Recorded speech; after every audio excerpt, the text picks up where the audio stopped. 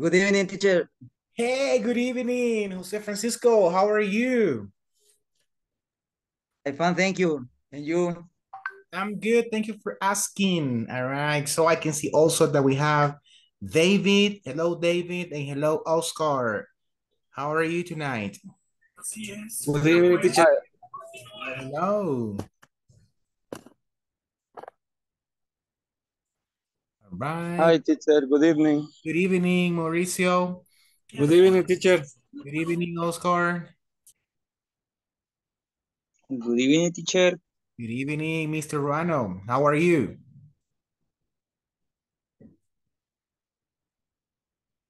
Great, great, great. Excellent. Okay, we're just gonna wait for just 2 minutes to see if the rest can join the class, and then we will start, all right? Okay, teacher. All right.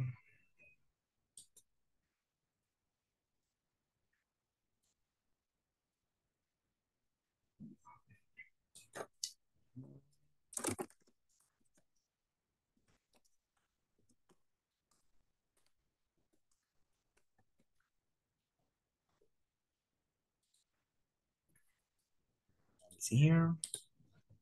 More people, not yet.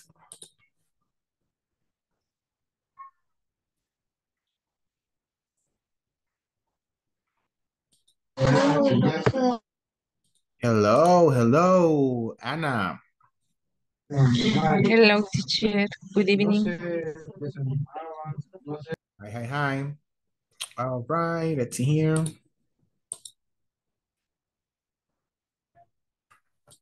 No problem, Oscar.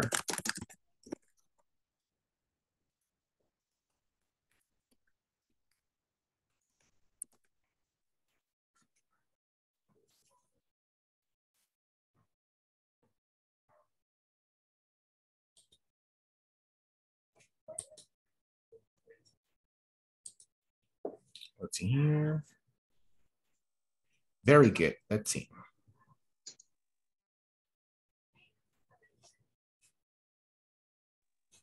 Hey, teacher. Good evening. Hey, good evening. How are you? I'm fine. How was your day, teacher? My day was pretty busy, but a good day, by the way. I understand because it's Friday. I know everybody's happy because tomorrow not everybody works. Do you work tomorrow? Will you work? No, I don't work on Saturdays. Oh, you don't work on Saturdays. Excellent. No weekends. Yeah, I have a weekend for rest a lot. Excellent. How do you say fin de semana libre, huh?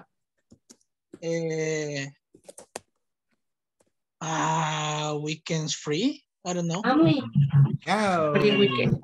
Check the group. Check the group. Check the chat.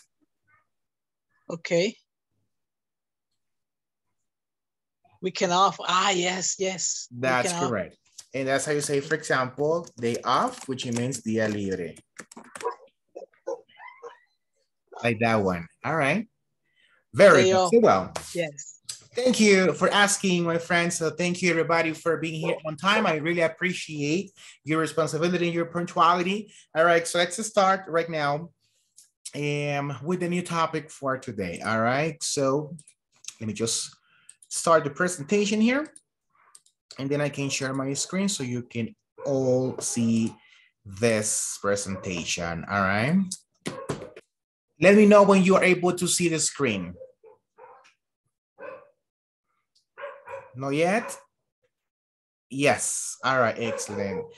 All right, so Oscar, and you said that you cannot participate, but I would appreciate if you can participate with stickers, comments, whatever, all right?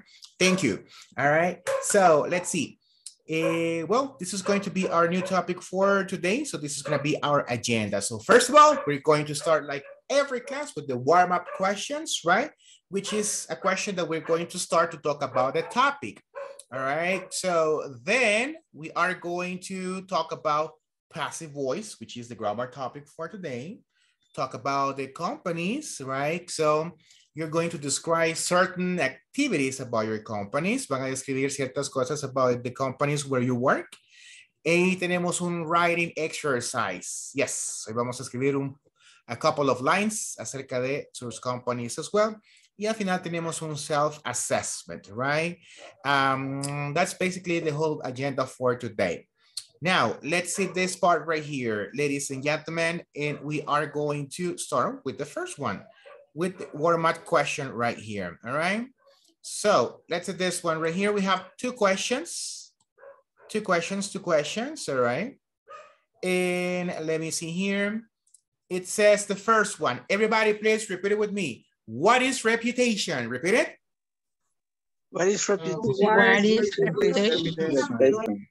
So we have a problem with that word, right? So because it can be a bad word in Spanish if we don't pronounce it correctly, right? So how do you pronounce that word? All right, so it would be in this way right here. All right, excellent. So let's see. Anna, can you please repeat it? Reputation.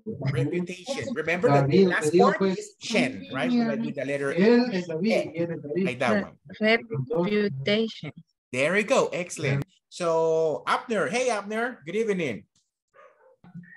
Hi, mister. Hello, can you please help me repeating that question? I mean, that word? Reputation. Oh, that is correct. Just remember, be careful with the R because it sounds like a Spanish, like R, all right? So it has to be like R, reputation. Reputation. There we go, very good. Maria, good evening. Help me with the word, please. Reputation. Excellent, all right. Irma, good evening, all right? So tell me, how do you say the word? Reputation.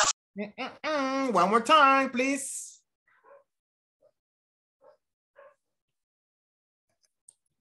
Do you see the pronunciation in the chat so I can send it again? All right. Reputation. Reputation. Oh, she's eating. I'm sorry. All right. So enjoy. There you go. So let's continue. Let's see this one. All right. Jose Francisco. All right. Help me, but not only reputation. You have to mention the whole question. What is reputation? Repeat it. Reputation. The complete question. What is reputation? What is reputation? Okay. Yes. Reputation. Repeat it. What is reputation? There you go. Excellent. So let's be careful with that word, right? Good job, right? Ajá, y hoy no ha venido el Google Translator, ¿ah? ¿Quién habrá sido ayer? All right, very good. Let's see this one. Well, do you know the meaning, what is the meaning of reputation in Spanish? It's very simple, right? What is it? Reputación. Excellent. Reputación. And how can you give me a definition of reputation? What do you understand as reputation? Let's see. Oops. What is reputation? Any idea? I will give you a couple of minutes right now to think about this one. What is reputation?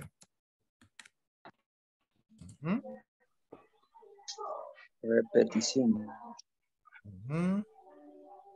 En español. Okay, let's see what is reputation and then we translate it to English. La vamos a ayudar a pasarla a English. What is it? Pienso que la reputación es como la forma en que los demás te toman. Por ejemplo, si la seriedad, algo así más o menos entiendo yo. Por la reputación. Okay, so like this one. You actually give an idea, and the idea can be summarized in one word. This word. Teacher. Yes. ¿No sería las actividades que tenemos asignadas en nuestro trabajo, el día a día de poder desempeñar en nuestra empresa? Son repetitivas. That could be part of that, all right? So, podría ser parte de eso, right? So let's just see this one. Let me just show you right now a definition of reputation that I have here. Let me know if you can see this right now. Can you see the image? Do you see it? Yes. Yes. All right, excellent. So it says it's the opinion or social evaluation of a collection of entities towards a person, a group, or an organization. And it has three important elements. Déjame tocarlo. It's defined by others. It's highly effective mechanism of social control, and it's a fundamental instrument of social order. All right, so that's a really good, nice definition of reputation. So let's see, who wants to help me to read, let's say this one right here.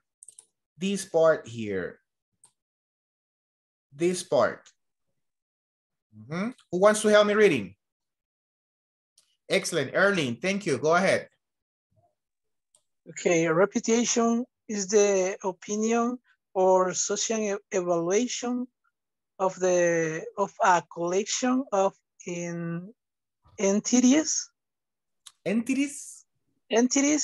toward a person, a group, an organization. It has three elements. All right, excellent. Thank you, Erling. Very good job. All right, so now who wants to help me reading these three elements? Volunteer?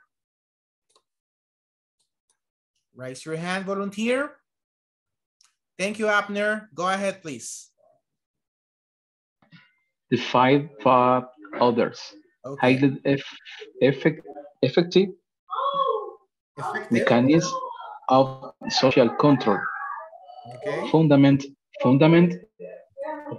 Yes. instrument of social order. Okay, excellent. There are three words that I want you to, thank you, Abner. That was actually super good as well. All right, so there are three words that I want you to like check with me here. All right, so the first one is going to be entities. All right, so entities, some people can say it like that. And the second one is highly, and the third one is towards. All right, so do you guys know the meaning of those three words? Do you know what's the meaning of entities? Yes or no?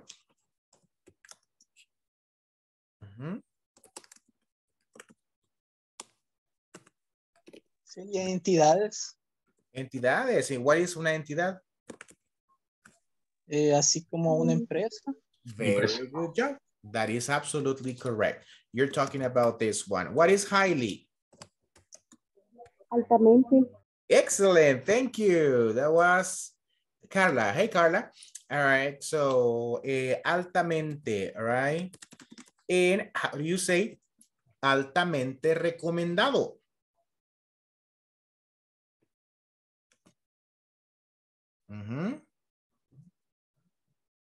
Yes, yes, yes. How do you say? Oh, okay. Let's remember this one right here. Have you watched the movie of Mario Bros? Yes? No? Oh my God. All right. You have to watch it. It's super good. Yes, I saw it. You have to watch the movie because the movie is highly recommended. All right. So the movie está altamente recomendada. All right. Just to give you an example, right? Very good. So then in the last one, it will be towards. What is towards?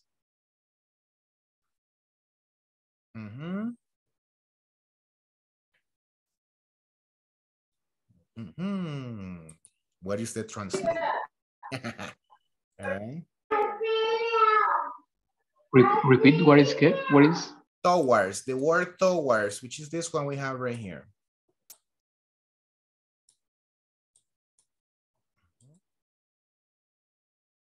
No idea? No problem. I don't remember. It would be Asia. All right. So like that one. For example, you know, who has a dog? Who has a dog at home? A dog. You have dogs at home? Yes or no? Yes, I have to. All right, excellent. So when you arrive home, your dog is running towards you. All right, so understand? The dog runs towards you. All right. And how do you say that in Spanish?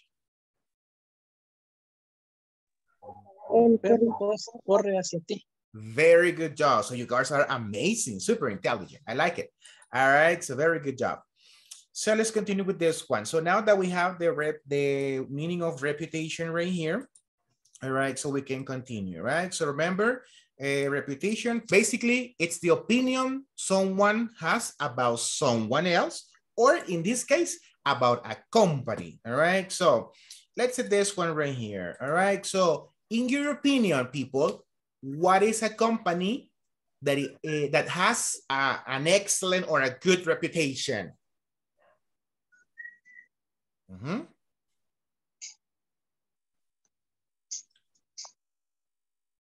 A company. Who? Wholesome, all right. Yes, of course. And the reputation is in its products. That is correct. Very good. Any other company? It could be from El Salvador or from a different country. A company that has a good reputation. Any idea? Yes?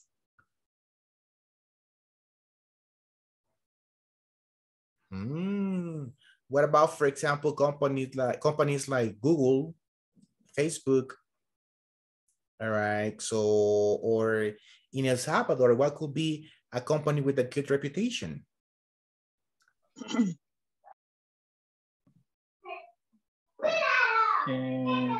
Primary bank. Bank. The banks, all right, have good reputations. All right, excellent. Thank you. And that's what we're talking about here. All right, so let me just go ahead and go back to the presentation so we can see what's next. All right. And then we have the next question right here. It says, everybody, how does business build it? Repeat, everybody. How does business build it? How does business build All right, excellent. So now I have a challenge for you. Right now, I am repeating the question slowly. La repito lentamente, but you can actually understand the pronunciation of every word. But I want you to read it like this one. How does business build it? How does business build it? There you go. Excellent. So let's see. I'm gonna select a volunteer right here. All right, Nancy. Hello, Nancy. Good evening. Hello, good evening. Can you repeat the question one more time, please? Okay. How does business build it? Good job. Excellent. Thank you. Ana Luisa, hello. Hello. Can you help me repeating the question again? How does business build it?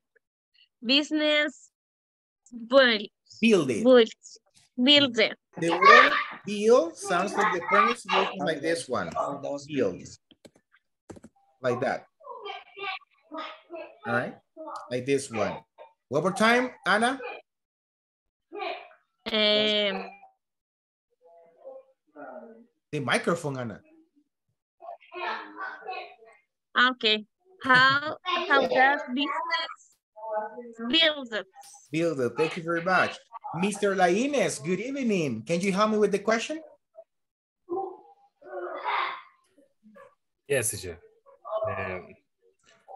How does business build it?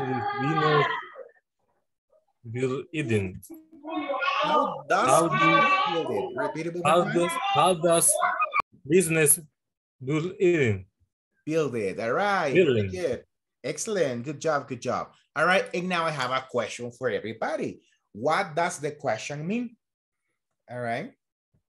What is the meaning of this question? In Spanish, of course. ¿Cómo se construyen los business, los negocios. Yes, almost. Remember that we are talking about, you know, the word here, reputation, right? This is the word that we're talking about right now. So this it right here, it refers to this, okay? Yes, so how would you translate it? ¿Cómo se construye? What? Un negocio. ¿Cómo los negocios la construyen? Por medio de la confianza. All right, exactly. The question says right there, ¿cómo los negocios la construyen? ¿El qué? The reputation, because this is what we're talking about. Remember, right? Remembering ese tip.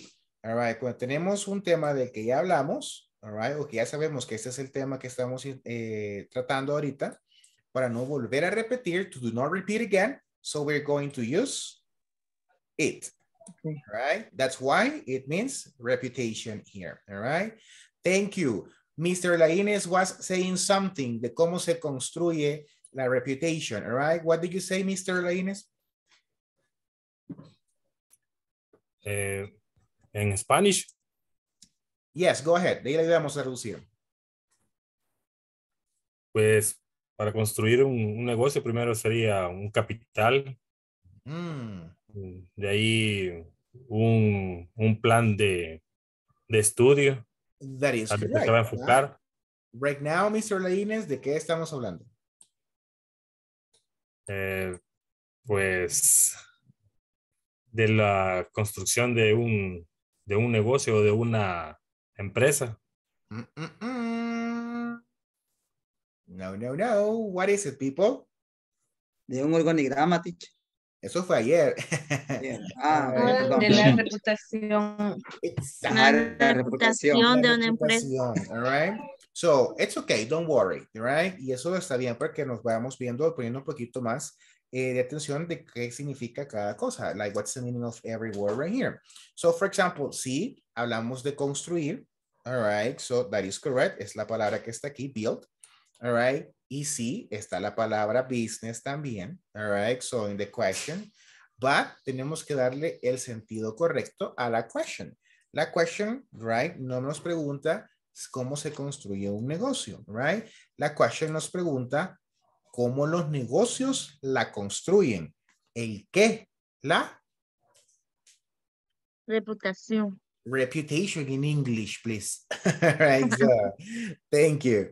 All right, exactly. Thank you very much. Ahora, Mr. Lainez, que ya definimos bien a question, now that you understand that question, tell me, how does a business build reputation?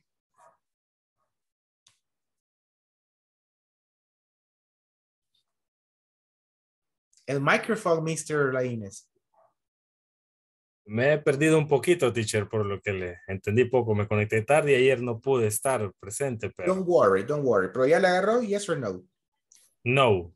No, ok. ¿Qué me le puede dar a Mr. Lainez para ayudarle a responder the question? Yo en español. En español, oh my God, all right. Eso sí, se lo vamos a traducir y después lo va a repetir, right? Okay. No problem, all right, so, good. Okay. Bueno. Ok, creo que por reputación sería la estrategia primero de mercadeo, ¿verdad? Y lo segundo es, como dicen, de boca en boca. El mismo cliente genera esa confianza y da a conocer hacia los demás. All right, excellent. So, is that, we have two terms right there. Thank you, Ana. We have estrategia de mercadeo y tenemos de boca en boca, right? Hablando de marketing siempre, right? Nada más. All right, so let's see. What is it? How do you say? Ahora tenemos dos words que vamos a traducir. How do you translate, ladies and gentlemen? All right, estrategia de mercadeo. Esto está fácil, all right? So what is it? Estrategia de mercadeo.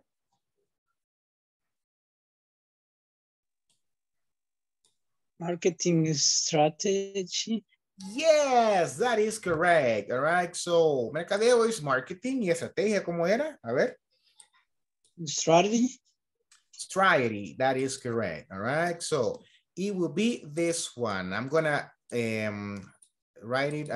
it right now in the chat. So let's see here.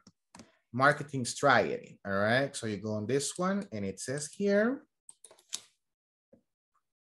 there you go. All right, that's the first one.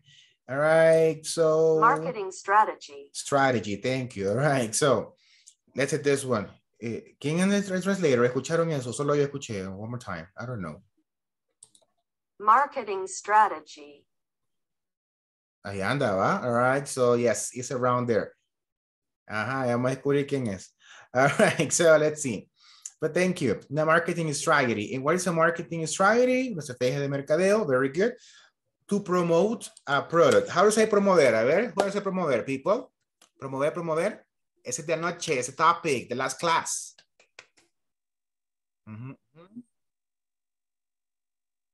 Promover. Any idea? Ajá. Promote. To provide. That's it. It's promote. All right, excellent. Thank you. Y luego Ana nos dio de boca en boca. All right. How do you say that? All right. Mouth to mouth. Mouth to mouth. Exactly. Mouth to mouth publicity. Publicidad de boca en boca. Right over here. All right. So how do you say? How do you say publicidad de boca en boca? Any idea? Yes or not? No? Okay. La traducción cabal de eso sería word of mouth. Word of mouth. Exactly. Word of mouth. Word of mouth marketing. Word of mouth marketing, que sería como el mercadeo de boca en boca o publicidad boca a boca. All right, so which is just when you translate that one. Word of marketing. All right, so for example, let's say this one. Let's think about real life examples, right? So let's say this one. Yes, Neftali. Teacher, una pregunta, ¿cómo se diría mouth? ¿Cómo es? Mouth. Boca. Mouth. All right, exactly. Remember, the combination of O and U sounds like an A. Mouth. Mouth. Thank you. You're welcome, Neftali, and good evening. All right, so let's do this one right here. Who has gone to a company, like for example, a restaurant or a store, because someone recommended you that place?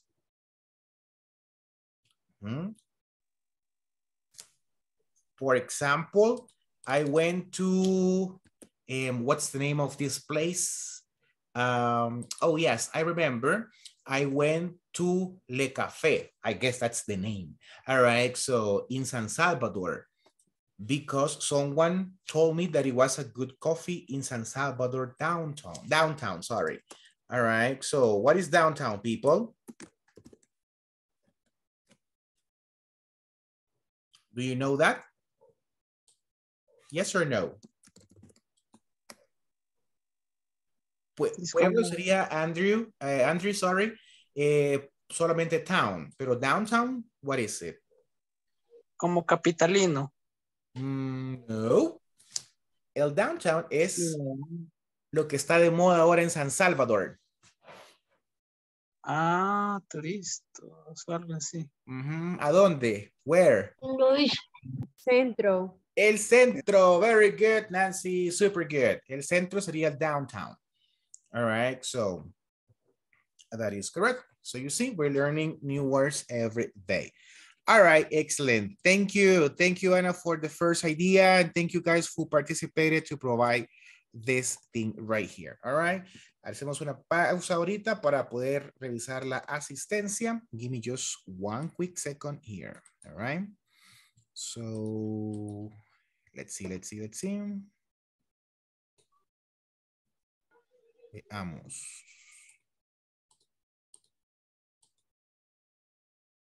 right, just a second. Remember to please say present, or if you cannot talk, send a sticker or say something through the chat, all right? Ooh, what happens here? It was already ready.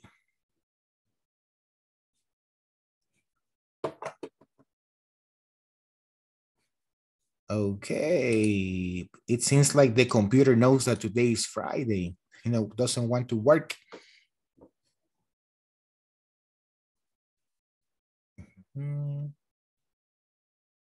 Let's see. There you go. Friday, very good. So here is, hey, all right. Abner Molina. Present, teacher. Thank you. So Alexa Cibrian.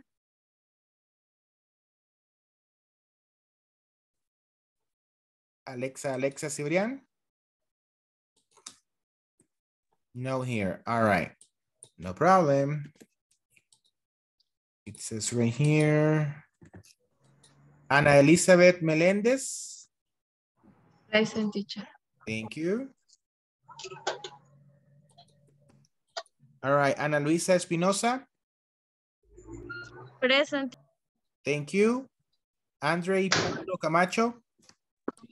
Present, teacher. All right. Thank you. Mr. David. I saw you. I hear, teacher. Thank you. All right. Neftali. Again. Erling Castro. I'm here, teacher. Excellent. Thank you. Irma Noemí de Jesús. Irma. Not here. Let's see. Irma, yes. All right, I got it. Thank you, Irma. Okay. José Daniel Castro. Present. Thank you. José Francisco Ordóñez. Present. Thank you. All right. Hoy sí, ¿verdad? José Francisco Ordóñez, yes. Sí, gracias. All right. Carla Milena López. Present, teacher. Good evening. All right. Kevin Eduardo Santos. I'm here, teacher. Excellent. All right. Luis Humberto González. Luis. Is it this one? Nope. Okay. I'll go with this one. María Castro. Present, teacher. Excellent. Marta Marisol. Marta. Not here. All right. Let's check here. Oops. Mauricio Antonio Ruano. Present, teacher. Thank you. All right. Nancy Ochoa. Present. Hello. All right. Oscar Humberto. Present, teacher. Thank you. Oscar Mengíbar.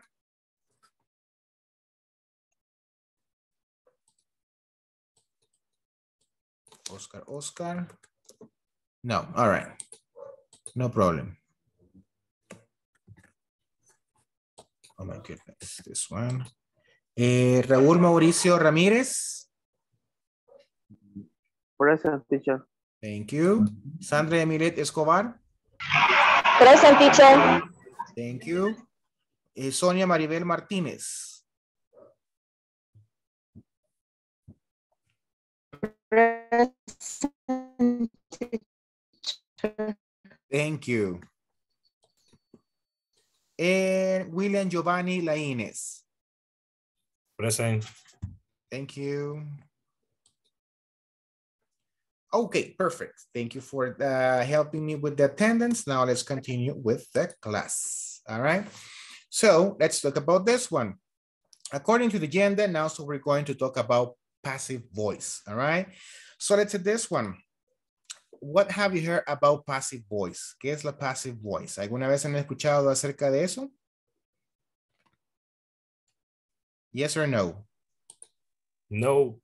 No, no, no, no. All right. ¿Qué se les viene a la mente cuando escuchan la palabra passive voice? Voz pasiva.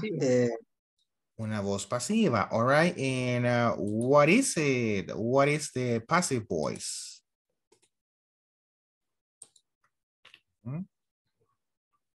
Any idea? Yes or no yes? All right, so, well, let's just go for this one right here. So first of all, ladies and gentlemen, we need to understand the difference between passive voice and active voice, all right? Para eso, tenemos un link acá que nos va a ayudar a entender un poquito más eso, right? Este link está disponible as well in the manual, right? So you can see it there. Let me share it with you right now. So we need to understand the difference between those two. Passive, active, and passive voice. All right. So let me know if you see the new screen. Let's see. Not yet, right? Oh, here it is. Do you see the new screen? Yes. Yes, teacher. Great. Yes, teacher. Thank you. Okay, so let's see this one right here. It says, all right, and let me read it for you here. We use the terms active voice and passive voice to talk about ways of organizing the content of a clause or a sentence.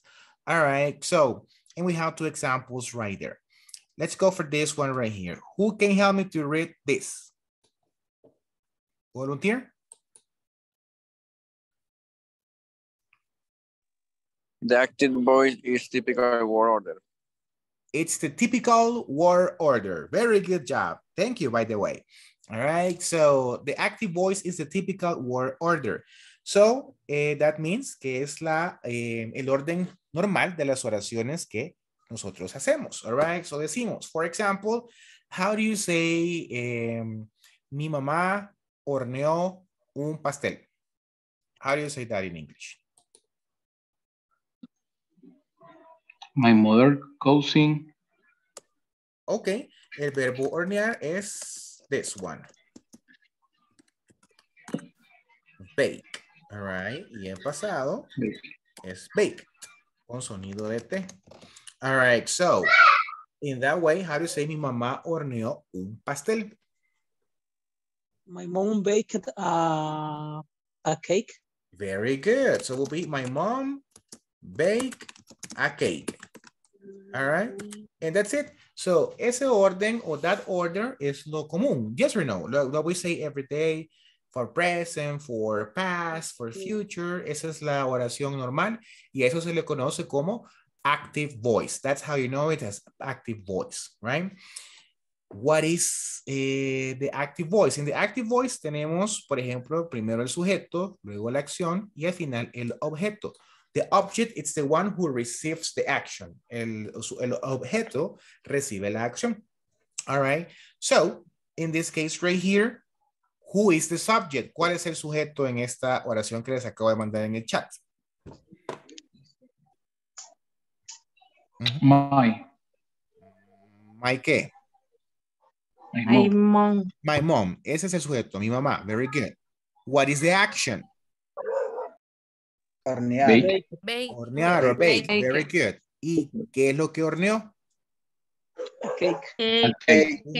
Excelente. Entonces, en la voz activa o en the active voice, primero yo me enfoco en quién hizo la acción, en the subject, luego la acción, the verb, and finally, quién recibe la acción, que es el object. What is the passive voice? In the passive voice, we are going to switch that, all right? So we're going to switch the position of those things and we're going to focus en quién, en lo que se hizo y después por quién fue hecho. So, for example, voz activa or active voice will be my mom baked a cake. In the passive voice, I'm going to say, ¿qué fue horneado? A cake. Cake. A cake. Very good. how do you say fue horneado? Was. Super good. Ahí voy a utilizar el verbo to be in past because it's like was. All right. How was horneado? Baked. Baked. Baked. And Was baked. okay, thank you. And ¿por quién? Mom. My mom. My mom. Mom. Y nos queda así. A cake was baked by my mom. All right. Okay. So, you see this one. Esa es la voz pasiva. So, nos enfocamos en ¿qué? El objeto, the object. All right. So, que normalmente recibiría la acción. Super important right here. Y eso quiero explicárselos. Que los verbos en pasado, como bake, se pueden volver o se pueden usar como adjetivos. You can use it as adjectives. All right. ¿Por qué? Or how? Por ejemplo, pay attention to this one, please, para que no se me vayan a confuse later. All right, so, verbos en pasado, all right, como bake o cooked, o etcétera, right, se pueden usar también como adjetivos. All right, ¿cómo así como adjetivos? It's actually very simple. En la primera oración, my mom baked a cake, la palabra bake se utilizó como verbo, o sea, horneó. Yes. All right. So let me see here if I can have the whiteboard or if I have the whiteboard available. 1 second. Let's see.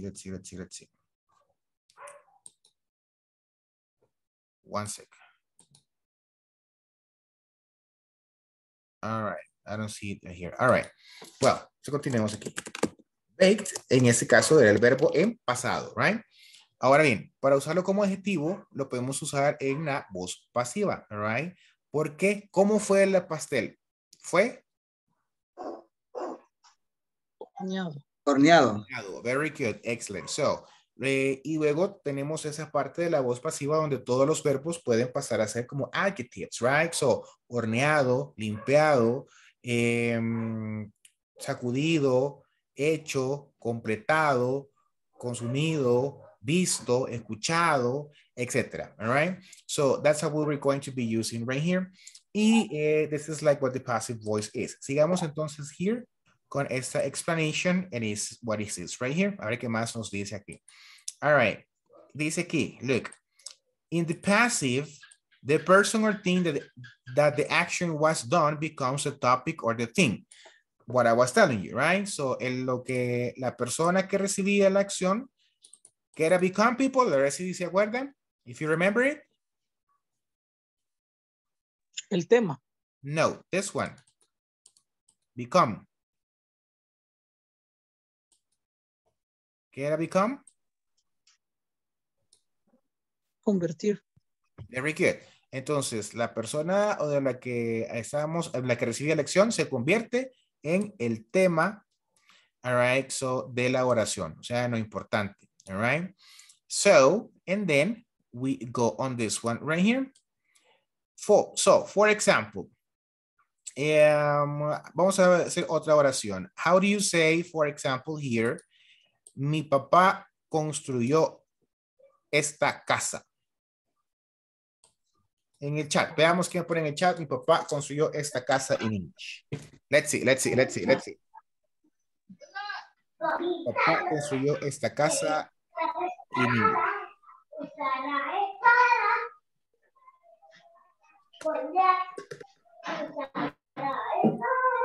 Okay, una option, Nancy. Thank you. All right, so just remember, Nancy, that build es un irregular verb. Entonces, no llevaría ed, sino que lleva exactly, así como son en lo puso ahí. Built. Very good. My father built this house. Thank you, Kevin. All right. What else? My dad built the house. Mr. Pardo, remember, build es un verbo irregular. So, no lleva ed. All right. Ed, no for build. All right. So, Carla Milena, please remember lo mismo. Es irregular. Irma, super good. Ajá. Erling, ahí me lo tradujo como mi papá ha construido esta casa y era construyó, like simple past. All right. My dad built this house. Very good, Maria. My father built this house. Supongo que ahí nos falta un par de letras. This. All right. So let's see. Is it or this? This, like that, my friend. Es esta casa. All right. Very good. So you guys hicieron un muy buen trabajo en la traducción. Solo recordarles que el verbo build, it's not regular. Entonces no lleva ED. All right, so sino que es irregular y se escribe en pasado como built. Muy bien. This sentence que ustedes me mandaron, esta oración que ustedes sent to the group, all right, to the chat right here, my dad built this house, ¿es voz pasiva o voz activa? Active voice o passive voice? Active voice. Active voice. Active voice. Very good job. Excellent. So now, how do you think, all right, it's going to be passive voice? How do we change it? Send your ideas to the group. I mean, to the chat. Let's see. ¿Cómo lo harían en passive?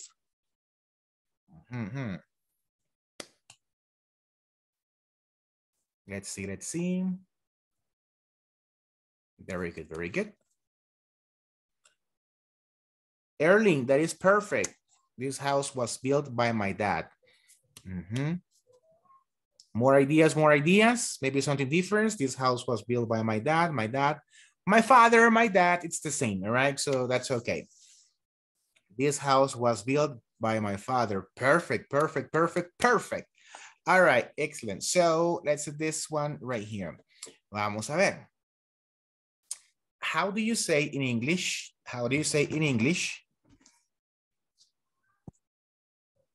Esta tarea fue hecha por mi hermano. Esta tarea fue hecha por mi hermano.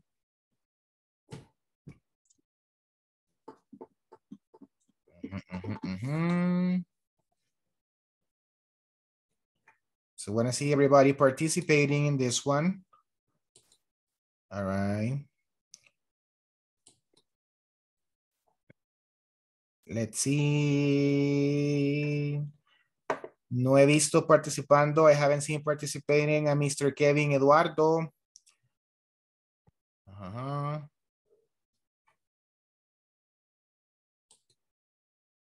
Okay. This homework was performed by my brother. Must make. Must do. Very good. Okay, excellent. Very good. Tenemos un par de options que vamos a discuss right here. Was made, was done. Esta tarea. Okay, excellent. All right. Very good.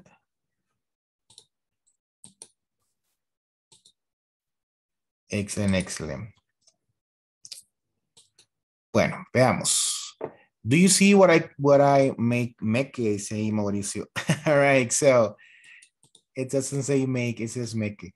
All right. So let's say this one. Do you see the translator? Yes. All right, yes. Excellent. Let's explain what happens right here. Tenemos que be careful cómo ingresamos la information here in the translators. Que lo van a usar, you have to know how to use it. ¿Cómo era en Spanish? How was it in Spanish? Esta tarea fue hecha por mi hermano. Esta tarea fue hecha por mi hermano. Okay. Vi una como esta acá. This task was done by my brother, dice ahí. Right? Los otros pusieron homework y esas task. All right, very good. ¿Cuál sería lo correcto? ¿Sería task o sería homework? Porque si yo pongo tarea, dice task, pero que es una task. All right. So veamos entonces que es una task. All right. Sí, aquí está la traducción, pero aquí está la definition. Una piece of work to be done or undertaken. All right. So, es una actividad que hay que hacer, una task. All right. So, por ejemplo, la homework es la que ustedes tienen que hacer every day in the platform. Por cierto, van al día con sus homeworks. Con su homework. No. El día, remember que es semanal, right? Sí. Mañana, teacher. The weekend is a good day to be al día con esa homework, all right? Bueno, volviendo al tema. La palabra task es como una asignación. La podemos traducir de esa manera. All right? La labor, la misión, el cometido, etcétera. En una simple palabra, como una asignación. ¿Y qué es una homework? Homework. También dice tarea, pero mira, es una tarea, una schoolwork que un estudiante requiere hacer en casa. All right? So, understand the difference between task and homework? So, homework es una actividad académica that you have to do at home. All right? So, y una task es una asignación o una actividad in general that you need to do, porque alguien te la asignó. All right? Understand? Entonces, ustedes en sus trabajos hacen task o homework? Task. Exactly. All right. So, because your boss tells you, gives you an activity. For example, Abner, you have to do this. Esa es una task you have to do. Una asignación, una actividad. All right. Explicando eso, venimos acá. ¿Cuál sería entonces la respuesta correcta? Sería, this homework was done by my sister. Dije hermana o hermano. I don't remember. Creo que fue hermano. All right. So, brother. This homework was done by my brother. De nuevo, otra palabra acá. Venimos y ponemos do and then make. All right. Oh my God, look at this. We have a problem here. The same word, the same translation. So what is the difference? All right. The difference is this one. So it says right here, do, hacer. Pero ¿qué hacer? Perform, una acción. All right. So, ¿y what is perform? Veamos qué es perform. All right, so that will be llevar a cabo una acción. Desempeñar, ejecutar. O sea, una actividad. All right, activity. All right, and then what is make? Make es hacer. Hacer. Form, it says here, by putting parts together, combining substances. O sea, mira aquí está la palabra clave, construir, crear. All right, entonces, para la homework sería do or make.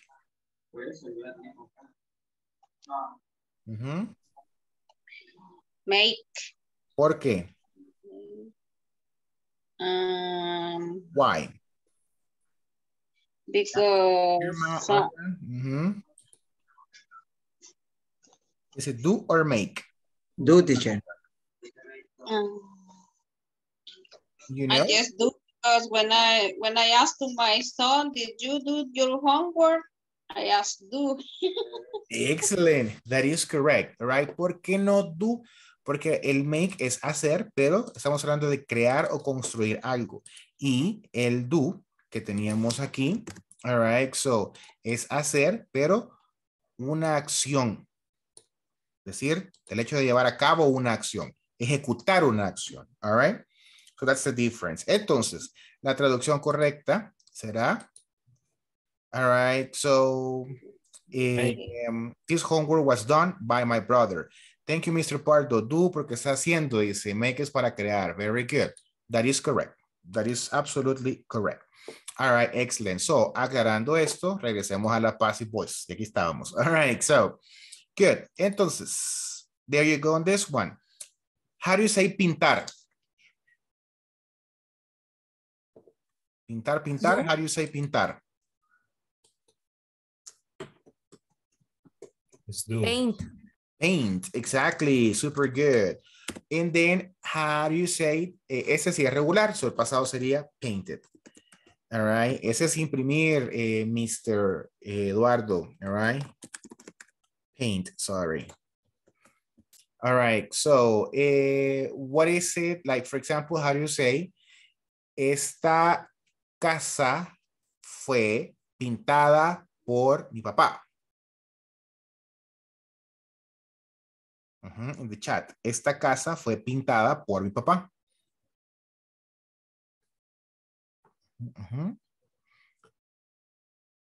This house was painted for my father. All right, excellent.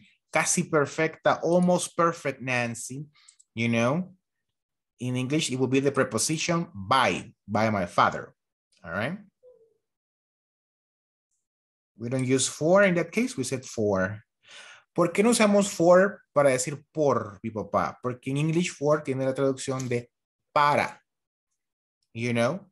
Entonces ahí la traducción sería, esta casa fue pintada para mi papá. All right, so if you want to say por papá, it will be by. Very good. It was painted by my dad, etc., etc. In this example, is active or passive voice? Passive. Active. Passive voice. Very good job. Excellent, excellent, excellent. All right, so then we have this one. So, you know, you guys understand this one? Haciendo un poquito más o menos como es la passive voice? Yes? Okay, questions? No questions? Because if you don't have questions for me, I have questions for you. No questions. All right, excellent. Yeah. Yes. Quisiera que me repitiera, por favor, un poquito más claro lo del lo que dijo usted de activo y el otro, ¿cómo se llama? La voz suave. All right. No, al revés.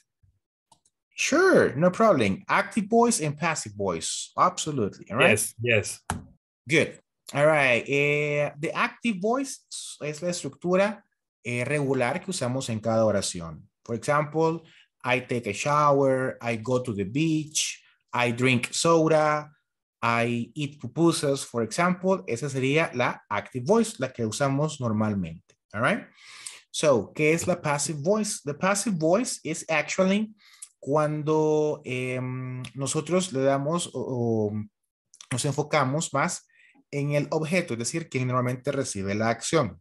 All right. So, por ejemplo, en los ejemplos que estábamos escribiendo, decíamos ahí, la casa fue pintada por mi papá. Right? Entonces, en ese ejemplo que ya está en passive voice, si lo pusiéramos en voz activa, sería la casa, perdón, mi papá pintó la casa. La casa. So it's Spanish, right? That would be my father painted the house. All right. Esa sería la voz activa. All right. Mi papá pintó la casa. My father painted the house. Vamos otra vez por partes. ¿Quién pintó la casa? Dad. My dad. Father. ¿Qué pintó? The house. The house. All right. Excellent. Very good. Ahora en la voz pasiva le damos vuelta a cómo ordenamos la idea para darla a conocer. All right. En lugar de decir mi papá pintó la casa, voy a decir la casa fue pintada por mi papá. Understand? So, la casa fue pintada por mi papá. So in English, it will be the house was painted by my dad. My dad or my father. Very good. So, thank you. Like this one. Entonces, si usted me pregunta, for example, ¿cuándo va a usar esto o cómo lo va a utilizar en una regular conversation? It depends on how you're trying to give the idea. Depende mucho de cómo usted quiera dar a entender la idea. Si usted quiere decir, mi papá pintó la casa, si usted my father painted the house. Active voice. Si usted quiere decirlo, esta casa fue pintada por mi papá, you can say the house was painted by my dad. Esta estructura es la más común, all right, que usted puede utilizar para el passive voice, all right. So, no sé si queda un poquito más claro, si no, voy a explicar con otro ejemplo. No problem. Sí, teacher. Sí. Right. Excellent. All right. Then, vamos a trabajar con more examples here. All right. So, what is this one? Here is super important, people. Pay attention to the verb to be. ¿Por qué es muy importante el verb to be en este caso? Si ustedes se fijan, estamos usando en el passive voice, fue pintada, fue creada, fue hecha. Yes? Y ese es el verb to be. Yes or no? Very good. So, yes. pero los ejemplos que he estado dando ahorita son para singular, so it's just one. All right, so for example, siguiendo este mismo ejemplo de las casas. All right, si yo quiero decir, las casas fueron pintadas por mi papá, how would you say that? What is the plural for house? El plural de house.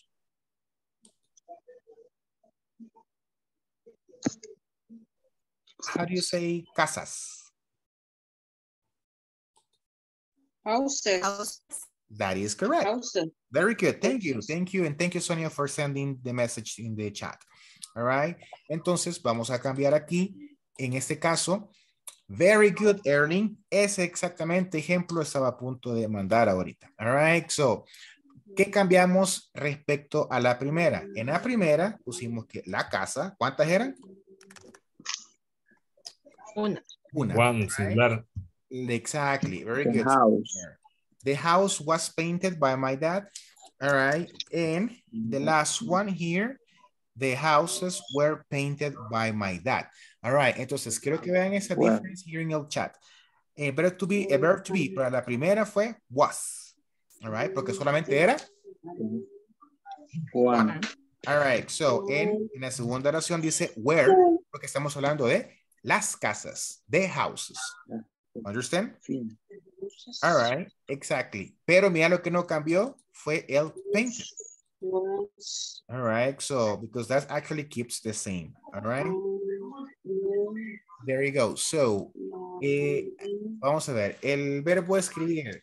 All right, so, ¿cuál es el verbo escribir? How to say escribir in English? Right. All right, pasado, simple past. It's irregular. Aquí se los comparto, don't worry. Excellent, Sonia. Write, wrote, written. All right. Entonces, aquí vamos a estar utilizando el pasado participio de los verbos. En este caso sería written. All right. Everybody, repeat with me. Written. Written. Como que written. Written. Whitney. Written. There we go. Excellent. ¿Y cómo se dice eso? Eso se dice escrito. No escribido, right? Escrito. All right. So, very good. So, you go on this one right here. And you go on this one. How do you say, for example, the word carta? Pero la carta, you're right. No la carta para jugar. Letter. Poker. Very good. Letter. Letter. So, how do you say, for example, esta carta, perdón, esta carta fue escrita por mi mamá. The letter. Written. Written. Was. Okay, excellent. So you have it like that. This letter was written by my mom. Erling, very good job. All right, so it's exactly like that. All right. Then you go on this one. Good. ¿Vamos entendiendo eso ahorita? Yes. Questions? Question. No questions. All right, very good. So, then you go on this one. También se puede explicar de la siguiente manera para el futuro. ¿Cómo podríamos usar la voz pasiva en el future? You know, aquí en estos ejemplos que hemos estado dando, dice esta carta fue escrita. Entonces el verbo to be está ¿en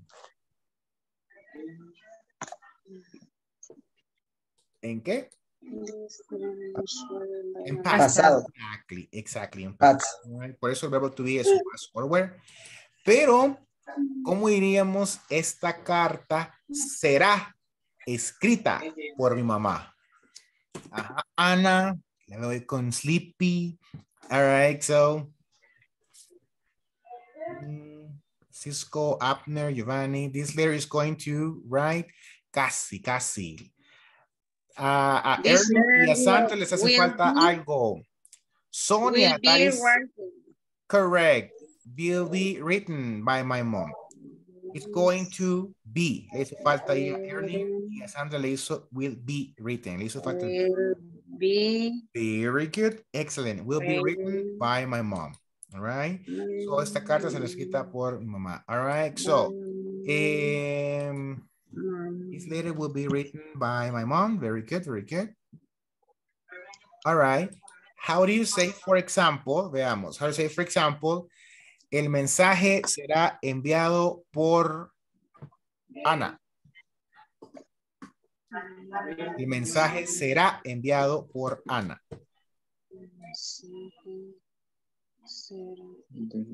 To the group.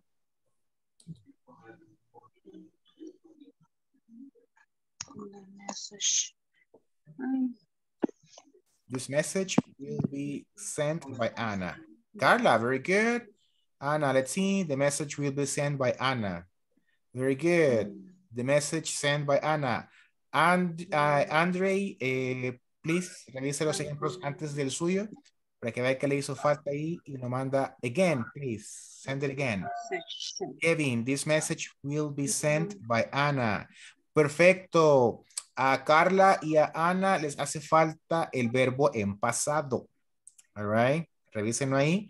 El ejemplo que envió Kevin. This message will be sent by Anna. Veamos. Nancy dice acá. Oh, 1 second. No me deja ver. All right, here it is. Nancy dice, the message will be sent by Anna. Check the verb, Nancy. El verbo. El verbo, please. All right, so the message will be sent by Anna. Ana Luisa, very good. Thank you for correcting. Maria will be sent by Anna. The letter will be sent by Anna. Thank you, Erin, for correcting. Very good. Say sorry. Yes, yes, yes. Excellent, excellent, excellent. All right, excellent. Ahora bien, hemos visto en pasado y en futuro. Ahora hablemos de el presente continuo. All right. What is present continuous? Lo que estamos haciendo ahorita. So, for example, ¿cómo se dice yo estoy estudiando inglés? Yo estoy estudiando inglés. Teacher, I have a question, please. Tell me, Nancy. Con el verbo. Yes. Si es send o sent. Sería sent con T, porque es enviado. Ok, gracias. Right. You're welcome. All right, excellent. Muy bien, ese es el present continuous para describir acciones que estamos haciendo ahorita. Very good, right now. Now, pongámosle voz pasiva y hagamos el siguiente ejemplo. All right, so, digamos, la oración está siendo leída. ¿Cómo sería ese siendo leída? Déjenme darles un pequeño ejemplo acá. Ustedes hacen lo demás. Por ejemplo, la oración está siendo leída sería the sentence is being read by Carla. Miren, la oración está siendo leída por Carla. All right. So, si yo le digo, por ejemplo, el mensaje está siendo enviado por William, ¿cómo sería eso en voz pasiva? Ahí. El mensaje está siendo enviado por William. Vamos al chat, vamos al chat.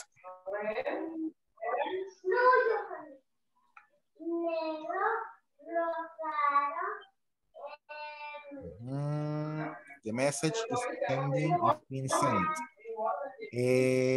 Sonia, revisemos is being sent. Okay. Mira, this message is sending by William. Carla, check the sentence. Revisa el siguiente ejemplo. Sonia, veamos. The message is being sent by William. Yes. The messenger, la palabra message, Erling. Ese messenger es un mensajero, right? The message is being sent by William. Thank you, Nancy. Nancy, otra vez ese verbo, Nancy. Remember, Nancy, se me preguntaba por qué sent y no sent, porque dice enviado, right? Sí, sí, gracias. All right.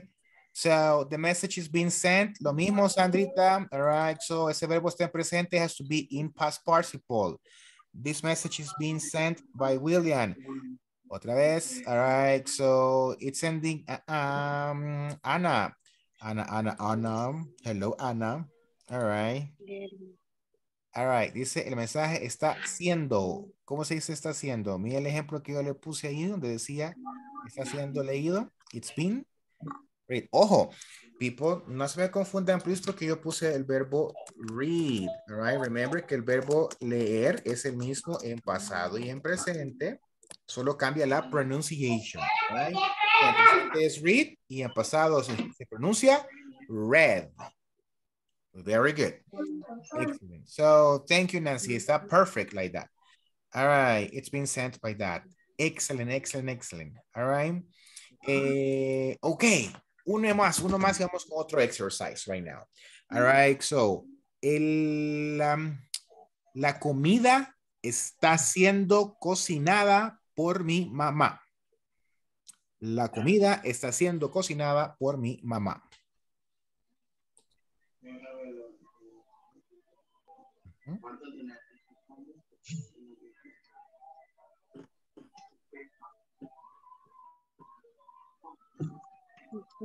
Perfect, Sonia. That is a good one. William, Giovanni. Let's check the word eat. The word eat means comer, right? So it has to be food. Lo mismo Abner. Abner, la palabra eat, it's a verb, all right? The food is being cooked by my mom. Ana es el verbo cook. Ahí como va escrito, right? Oh my God, Anita, what happens? All right, so I see you are sleepy. All right, so let's see, Sandra, the meat. Sandrita ahí dice la carne, o no, el conocer, creo yo que dice. All right, so it has to be the meal, con L al final. The food, puede ser the meal or the food, no problem. Right, the food's been cooking.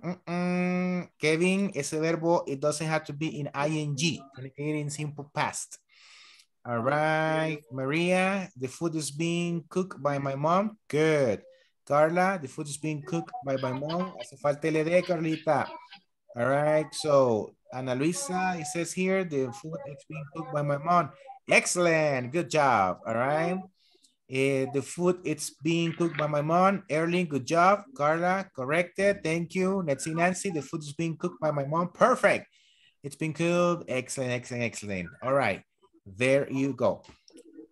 Vamos con el último, vamos con el exercise, ahora sí. All right, so good, good, good. How do you say reconocer? Do you know how to say reconocer in English? No. No. All right, no problem. El verbo reconocer is recognize. Y en pasado es recognized. Recognized. There we go. All right, excellent. So, recognized. So, how do you say let's see this one. How do you say Michael Jackson es reconocido por sus canciones?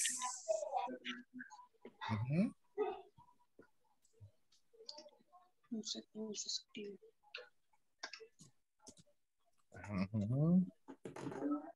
Let's see.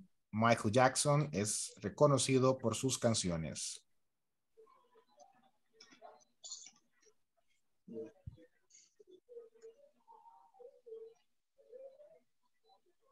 Michael Jackson is recognized by his songs. Perfect, Erling.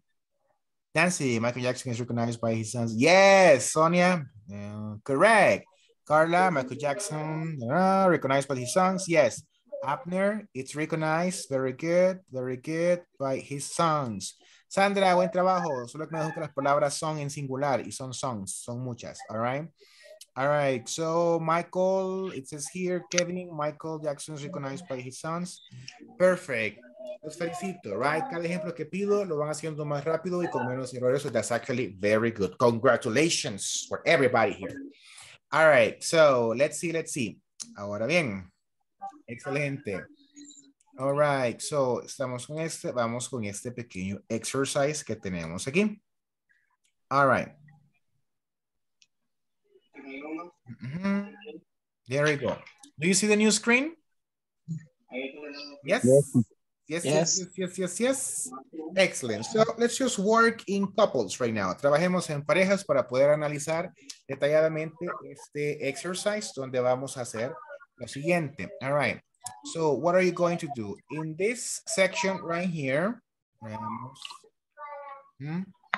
do you see this section right here? Yes. Yes. Those are the words that you are going to continue working with your classmate. All right. Let's just go for the first one right here.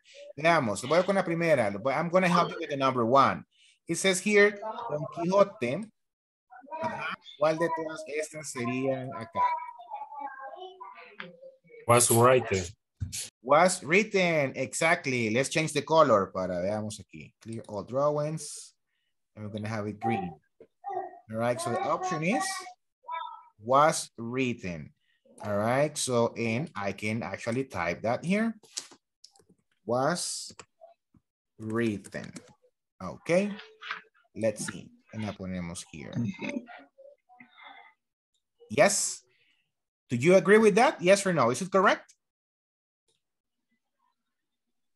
Correct. Correct. Excellent. You know what? Let's do it together, all right? Así no nos perdemos. All right, so let's do this one. Who wants to help me with number 2?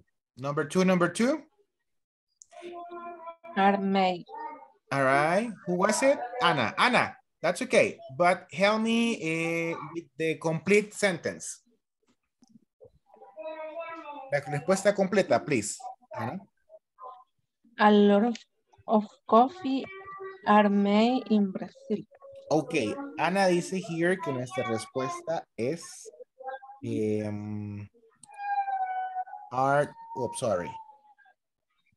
clear. All right, so never mind this one. 1 second here. It's this one, like this, are made. Esto dice Anita. All right, so is that correct? Yes or no?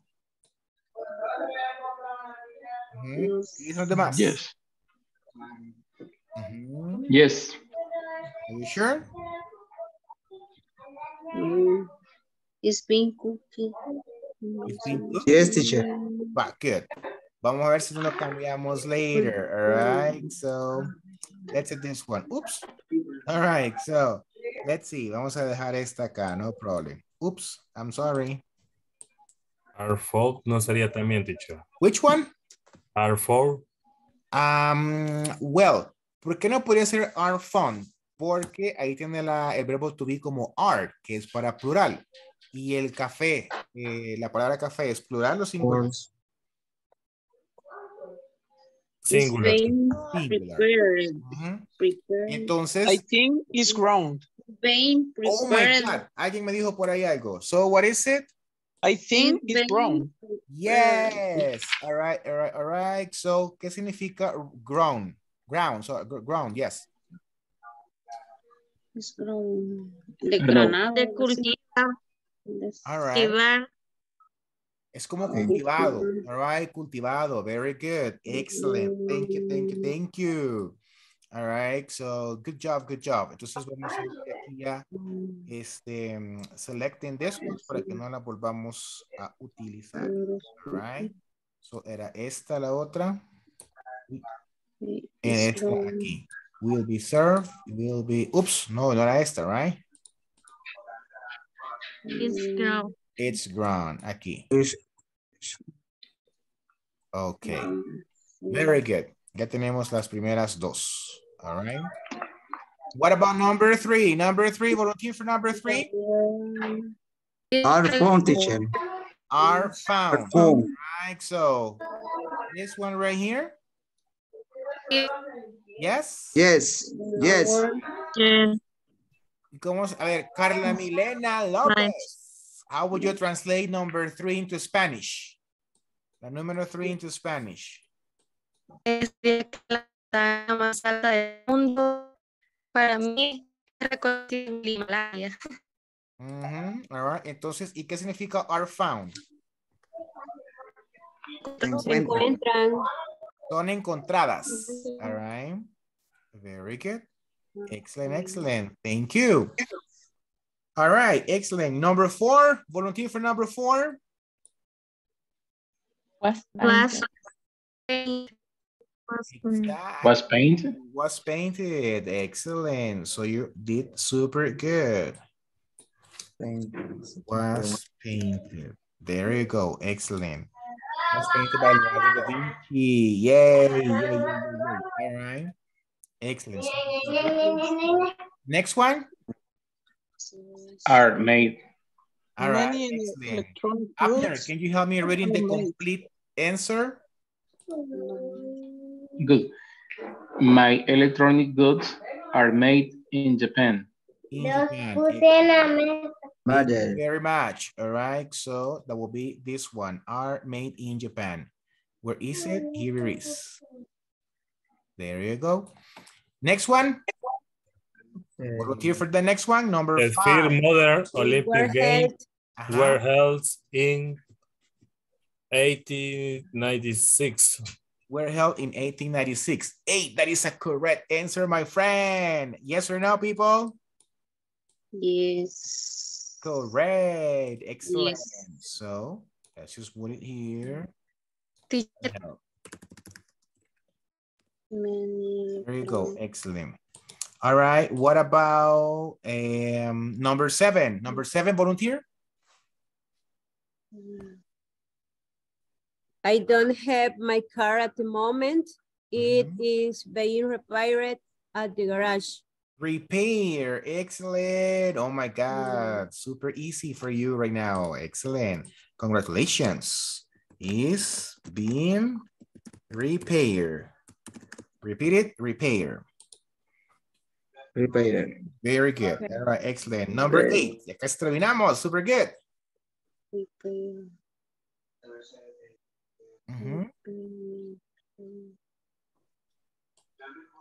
Will be served.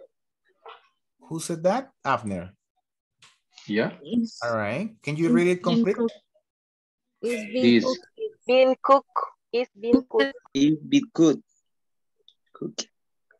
All right.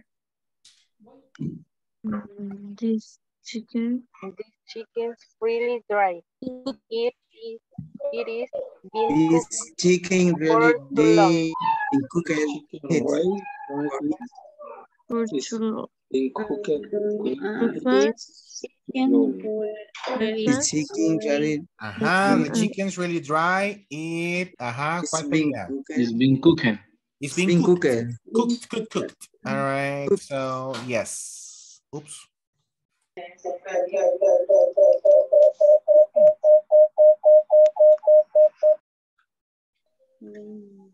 It's this one right here. It's being cooked, so we put it right here.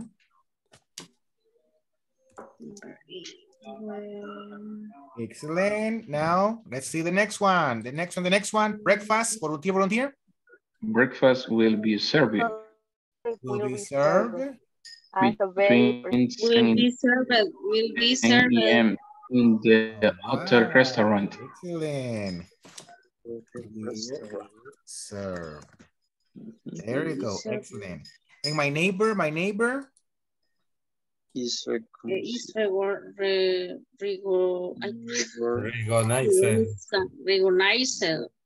recognized. All right, excellent. So, excelente. Now, I have a question for you antes de cerrar el exercise. ¿Han entendido lo que quiere decir cada una de las oraciones que acabamos de completar? Do you understand the sentences? Yes, teacher. All right, or is there any word, alguna palabra que ustedes digan, no sé qué es eso? All right. Read it.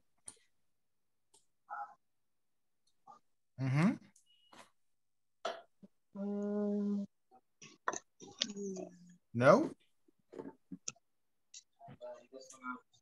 Tal vez la traducción, ¿cómo se dice la número 10, teacher? Número 10, neighbor. My neighbor. Esta palabra. Yes, sí. Neighbor. That means neighbor means vecino. Neighbor. Neighbor, neighbor. Next. ¿Alguna otra palabra? Spanish teacher. Excuse Neighbor. me, Mauricio. Spanish neighbor. Vecino. Okay. Very good. Vamos a poner en el chat para que no se nos olvide ahí. Neighbor. Yo tengo una cuestión. Yes. Dice is being que se usa el 2N. Aquí. All right. Siendo. All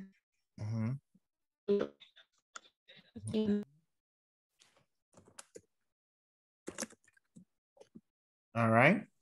Any other word? Okay, dice the first modern Olympic Games were held. ¿Ese held a qué hace referencia? All right, excellent. Thank you for that question. So we're talking about the Olympic Games, you said, right? This one. Yes. All right, excellent. So, well, en ese caso es el verbo, we need to actually change it, change the meaning, of course. No vamos a tomar el literal, sino que vamos a tomar el de acuerdo a esto. So, what is this one? The verb help. All right, so the verb help, it would be llevar a cabo. Esa combinación de palabras, were held, llevar a cabo. Were held, okay. Correct. Thank you. Llevar a cabo.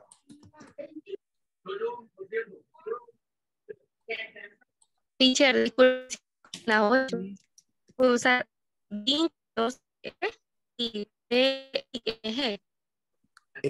What number is it? 8.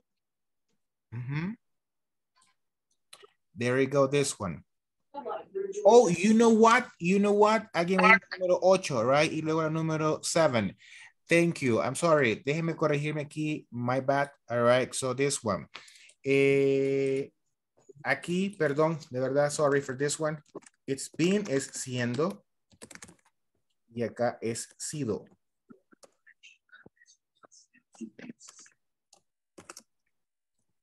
All right. I'm sorry. Thank you for the observation. So this one, it's not correct. Okay. So sorry ahí. Vamos a correct it right now. Es error del exercise. My bad. All right. So this one, esta es la incorrecta. It's supposed to be esta. All right. Thank you, Carla, for the observation. So, me da gusto ver que ahí están siempre pendientes. You're always checking that. All right. Thank you. Any other?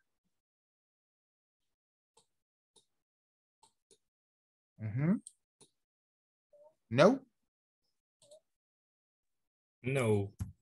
No. No. All right. Excellent. So let's see this one right here. And well, let's see. We're going to continue with another activity here. One second. The computer is loading the next activity. Okay, we have time right now for a role play. Ahora hacemos con role play. Let me know if you can see the role play right now, people. This computer.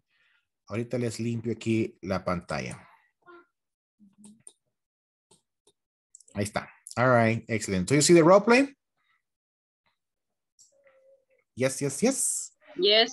All right, excellent. So I'm going to read it here for you first, and then you guys actually go and repeat it and practice with a partner so we can practice the pronunciation today. All right, so it says right here we have Daniel and Jessica. All right, so Jessica, what does your company do? At REX, we produce clothes for kids. I see. And what is REX known for? Y me quiero detener ahí para preguntarles, ¿qué está preguntando Daniel? Donde le dice, what is REX or REX known for? ¿Como de qué es su compañía, dónde trabaja? Me quedo con el primero, de qué es su compañía, más o menos, all right?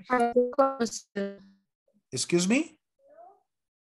Es conocido, ¿por qué es conocido? Exactly. De hecho, esta palabra known for here, all right, ese que tenemos aquí, known for, también la tienen ustedes en su DUI. All right, so, así tal cual, known for, because if you have pay attention, your DUI has English and Spanish. Y en su DUI, all right, ahora que va a revisar el DUI, ahí dice, Conocido nombre, fulanito de tal. Y hay un espacio que dice known for.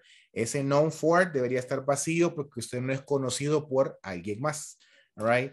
Es en el caso, por ejemplo, digamos que se me ocurre, let's see here, digamos que Ana Luisa.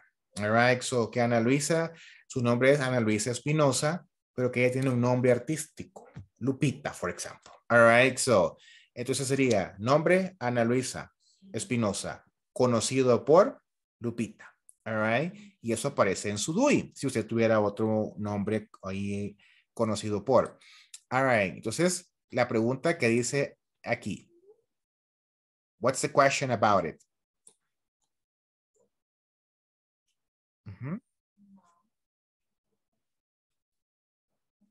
Hello, hello. How would you translate this one? Porque eres conocido. Porque es conocido Rex. Very good. Excellent. Thank you very much. Let's continue. REX is known for the modern designs and the quality of the clothes we make. All right. So REX es, ¿qué dijimos? Conocido por. Conocido por. Very good. Excellent. Conocido. So like this one. All right. So then you go this one right here. Great. And are you happy to work for REX? Absolutely. REX is recognized as a very prestigious company. Recognized. All right. ¿Qué era recognized? Reconocido. Conocido. Y este as que está aquí, what is it? ¿Cómo? Reconocido como. Excellent. Thank you. All right. Congratulations, Jessica. You are right. Rex is rated. Ajá. ¿Qué es rated? Ya dijimos que este as es como, right? ¿Qué es rated?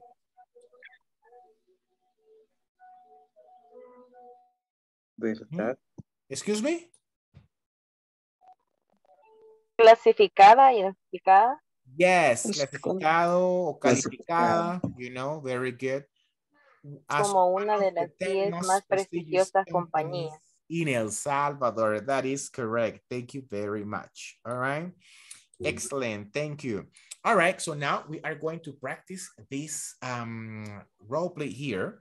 All right. Lo voy a limpiar por si alguien no quiere tomar picture. Ahorita es cuando, antes de que nos vayamos a los breakup rooms. All right. Sino también está en su manual. Did you see the manual, people? ¿Lo recibieron? Yes. It's in the WhatsApp group. Yes, teacher. Thank you. Pues you can actually as well see that over there. All right. So, or you can take a picture right here. No problem. All right. So we are going to go to the rooms right now. Eso sí, we're going to actually practice with energy. All right. So let's do this one. Energy, energy, energy, and intonation. Like, so Jessica, what does your company do? At REX, we produce clothes for kids. I see. And what is REX known for? REX is known for the modern designs and the quality of the clothes we make. Great. And are you happy to work for REX? Absolutely. REX is recognized as a very prestigious company. Their personnel is important for them. Congratulations, Jessica. You are right. REX is rated as one of the 10 most prestigious companies in El Salvador. Like that, people. Going to energy, all right? Yes, yes, yes. Great, excellent. Entonces, vámonos a los breakup rooms right now. There you go. So we are 22. So what if we have... Yo voy, pronto. Excellent. Please, please, please, los que estén como oyentes, no importa, por favor, ingresen a un breakup rooms para que puedan seguir participando con otras personas como oyentes. All right. Voy a andar por ahí haciendo rondas. I will be around in the breakout rooms. If you have questions, please click on help. All right. go to the breakout rooms, ladies and gentlemen. There you go. Let's do it, let's do it, let's do it. Go ahead, go ahead, go ahead, ladies and gentlemen.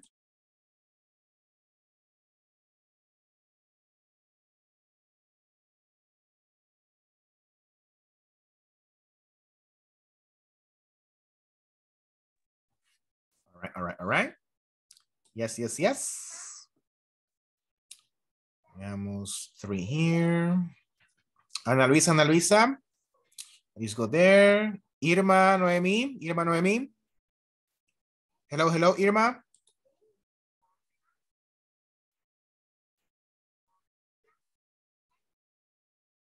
Mr. Cortés. Kevin Eduardo Santos Cortés.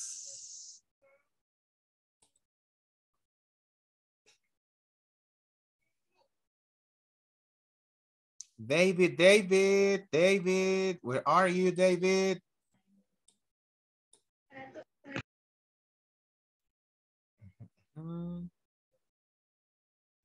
Teacher.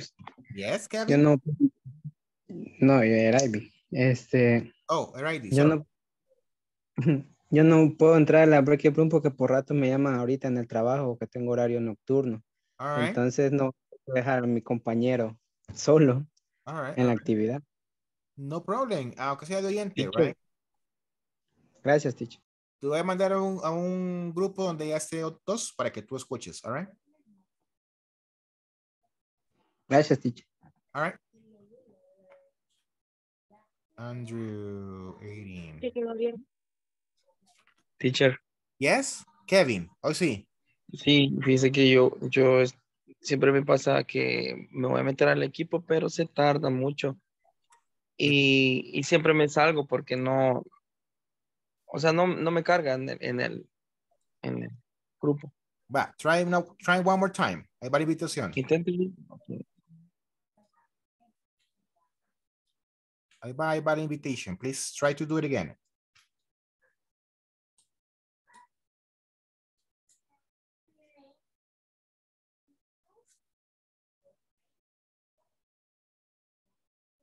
Excellent. Forever alone. Ana Elizabeth.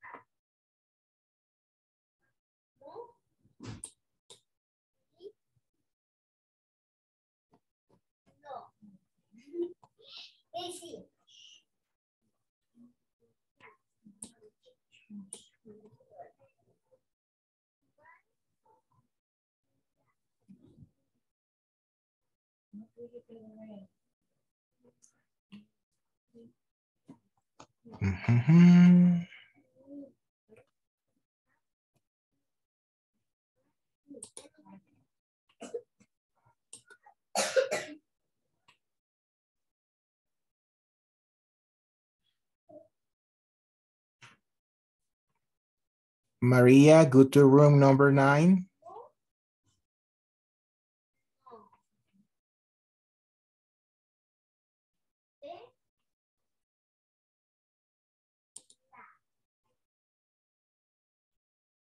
Thank you.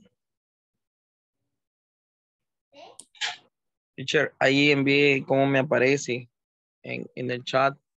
Aquí está de nuevo. All right. It's not letting you enter. Si no, aquí puedo participar con alguien. It's okay, pero aquí solo está David.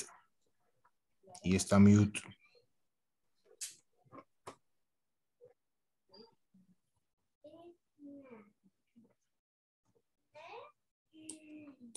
All right, so let's see. Tal vez actualizar pues la aplicación puede ser, ¿verdad? Maybe. Aquí viene alguien, mira. Erling. Hello, Erling. Erling. Connecting audio, it says. Erling, hello.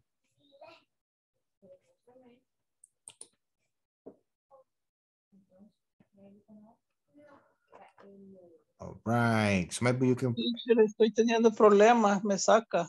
You know what? No problem, Erling. Aquí estamos con Kevin. Kevin is going to work with you, all right? Okay. All right, Kevin, you have a partner now. Okay, teacher. Con él voy a ser Daniel, yo. All right. Dele. Okay. So, Jessica, what does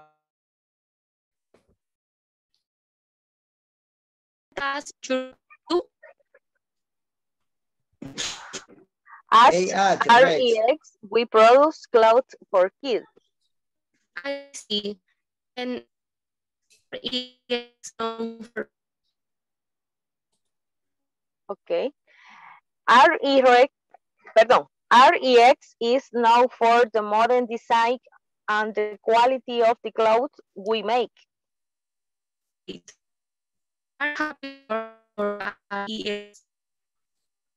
Absolutely. Rex is recognized.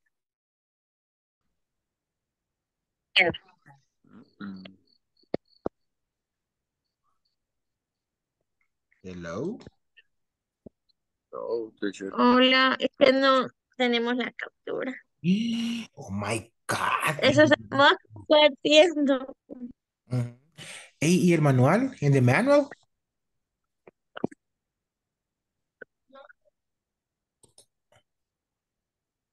Teacher, lo que pasa es que yo no estoy en la casa, estoy en la calle y estoy conectado acá haciendo una pausa. Oh my God, that accent, you're Salvadorian, my friend? No. I knew it. Don't worry. So, vamos a ver aquí. Lo voy a reenviar. ¿Y ahora? One second. Sí, ya tenemos la... Ajá. Yes. Ok, ya tomo Ya, screenshot. ¿verdad? Sí, ya. Bueno. Ok. Así. Perdón. Tranquila, no te preocupes. ¿Inicias o inicio yo? Ladies first.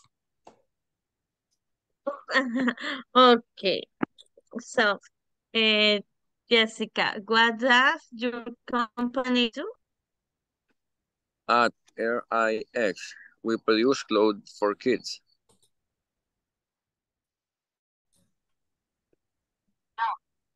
¿Cuál? La de no. Ah, solo no. Así es. No. Okay. Recognized is rated. Right. Ajá. Rated. Y la otra es no. No. No. No. Va, si gusta lo repetimos la última vez. A ver. Va. So, Jessica, what does your company do? At REX, we produce clothes for kids. I see. And what is REX known for? REX is known for the modern designs and the quality of the clothes we make. Great. And are you happy to work for REX? Absolutely. REX is recognized as a very prestigious company. Their personnel is important for them. Congratulations, Jessica. You are right. REX is rated as one of the 10 most prestigious companies in El Salvador. Okay. Hello. Hello. Hello, teacher. All right. So congratulations. I was listening to you too, and you're doing a very good job. All right. Thank you. To be volunteers.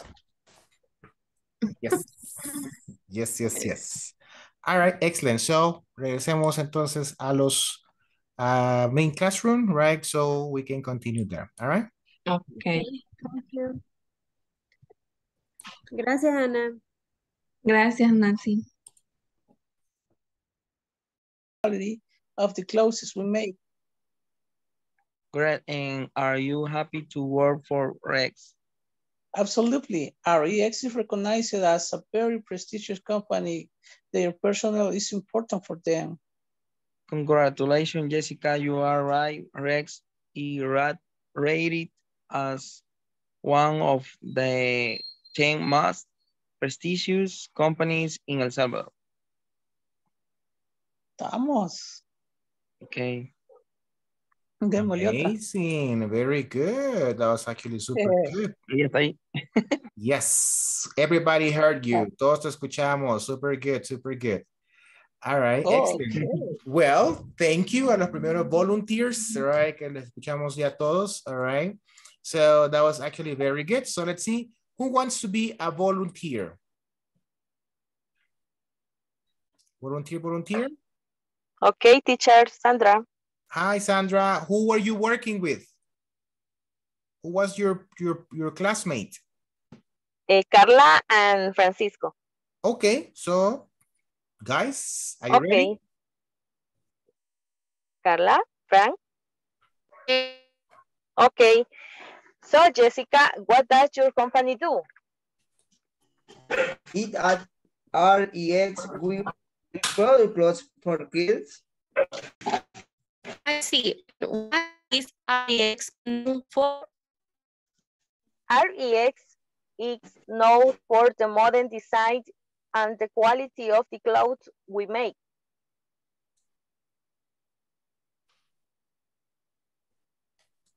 Good. And are you happy to work for REX? Absolutely. It is recognized as a very prestigious company. Personnel is important for them. Congratulations, Jessica. You're right. REX is rated as one of the 10 most prestigious companies in El Salvador. All right, excellent. Thank you, guys. Very good job. That was actually super good. Great effort. Amazing, amazing, amazing. All right, there you go. So now let's just continue with the next one. Another volunteer. Una pareja más and we finished. One more couple and then we finished. No volunteer? No problem. All right, so it will be everybody to the chat. The last person who types there, how do you say in English? Más grande. Más grande. To the chat. Más grande. Very good. Bigger. Excellent, Anna. Kevin, Nancy, Mr. Pardo, very good. No, Abner, va al final ahorita. All right, Carla. Ajá. Sandra, Abner, ya lo corrigió. Oscar Humberto, no es esa. All right, very good. There you go. Maria.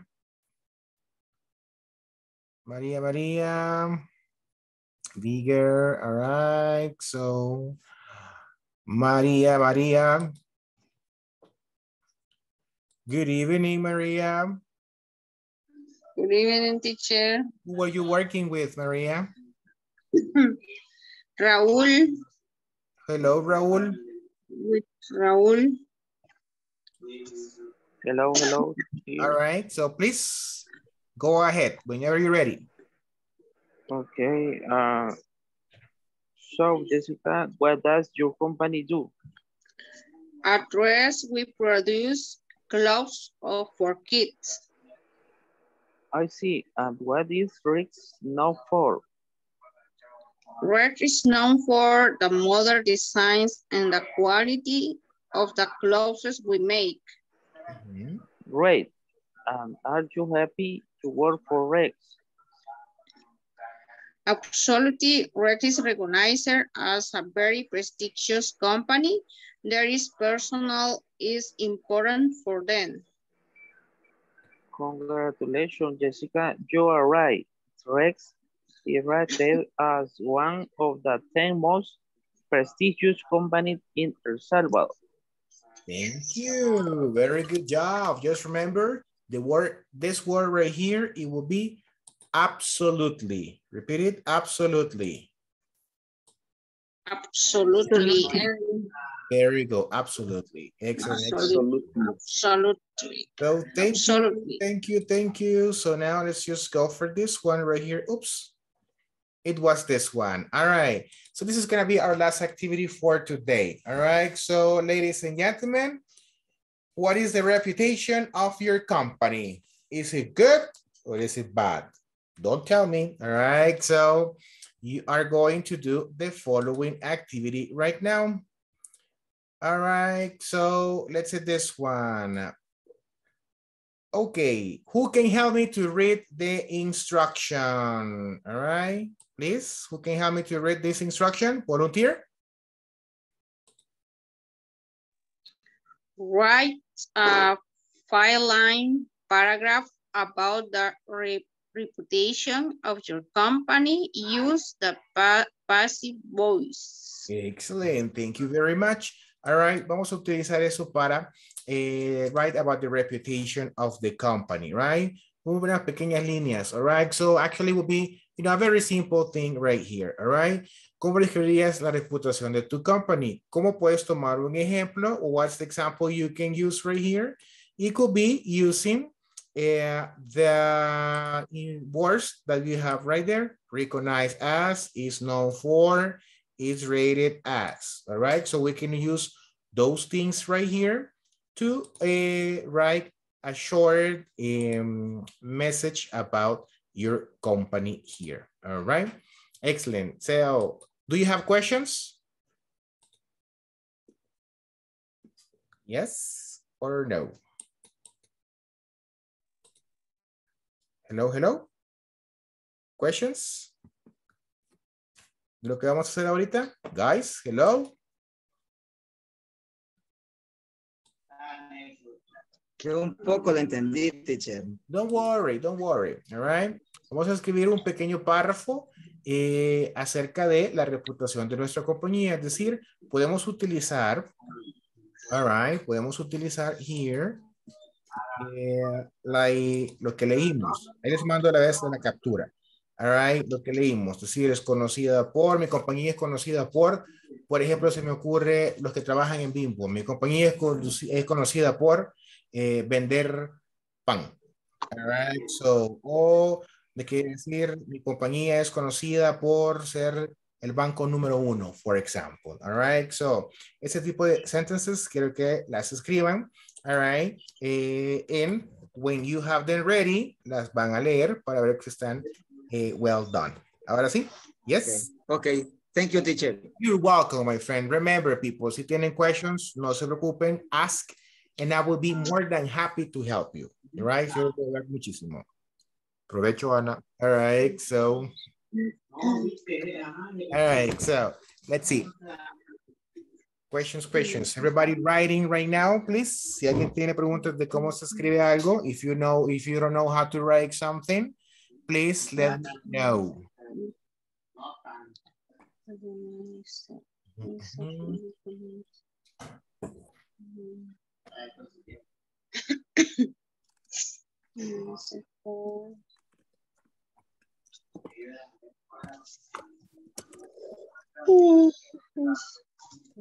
María, volunteer.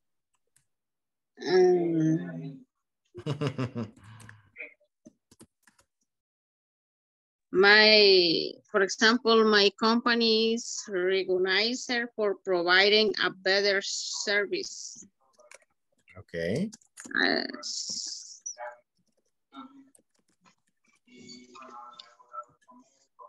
For providing.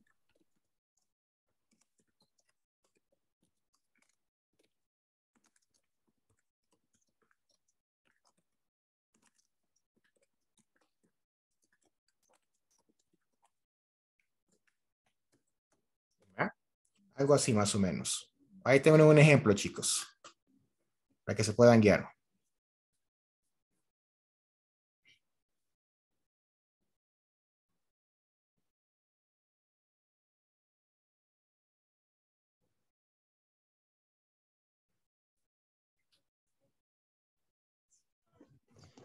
Teacher. Yes. Puedo participar, pero no sé si la pronunciación la voy a decir bien. Don't worry, my friend. Aquí sí la corregimos. Don't worry. My company is begging now for its excellent print and quality. Calidad, ¿cómo se? Quality, sí. Quality. And for being a new and efficient company. All right, excellent. So, estuvo muy bien. Solo hubo algo que no, I couldn't hear. No lo escuché. Antes de quality, ¿qué iba ahí? Print, creo que me dijo. Ah, print, sí. Impresiones. Ah, printings. All right, good. Excellent. So that's correct. All right, and that's okay. That's actually very good. So just remember, you said efficiency, right? Efficiency. Ah. Efficiency. Efficient. Great, excellent. Neftali, super good job. Congratulations. Thank you, teacher. Thank you. William, this is I work at Artepal. It's known for electrical products. That is correct. Excellent, excellent, excellent. Thank you, William. All right. Anybody else? Hello, hello.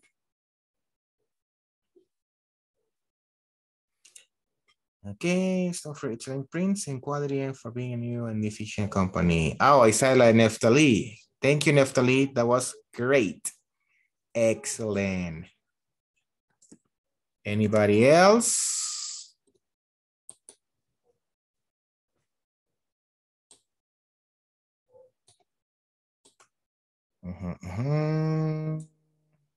Anna, this is he. My company is recognized by the quality in education. Excellent. That is correct. Super good. All right. Anna, you said that you're the one that work at the school, Anna. Yes. El Liceo Cristiano Reverendo Juan Bueno. Ah, all right. So yes, that's true. Thank you, Anna. Well, we'll say Ana Melendez because I have Ana Luisa too. All right, so let's see. Ana Luisa says, my company is being known for its quality in construction.